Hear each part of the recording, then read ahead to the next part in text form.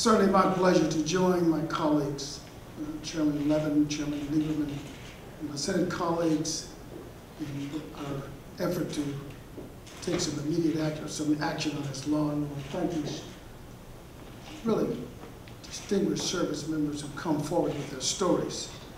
And I'm pleased to join these colleagues today. We're here this morning because we share belief in a basic principle, not just a political belief.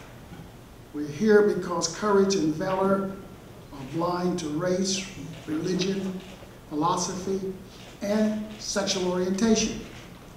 So let me start by saying this is our servicemen and women.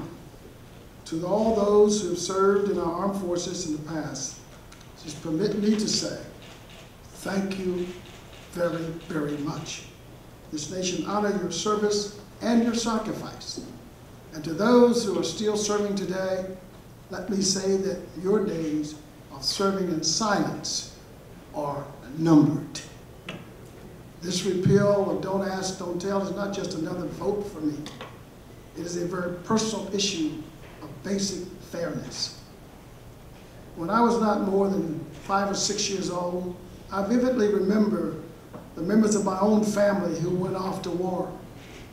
My uncles and uncles-in-laws and great-uncles who chose to serve and go to war and to defend our country, regardless of the color of their skin or their occupation or who they were as individuals. That choice defined them as patriots. I've never forgotten this patriotism or their commitment to this country. And I've also never forgotten that the U.S. military was very, very different in those days. My family members volunteered to protect this nation, but simply because of who they were.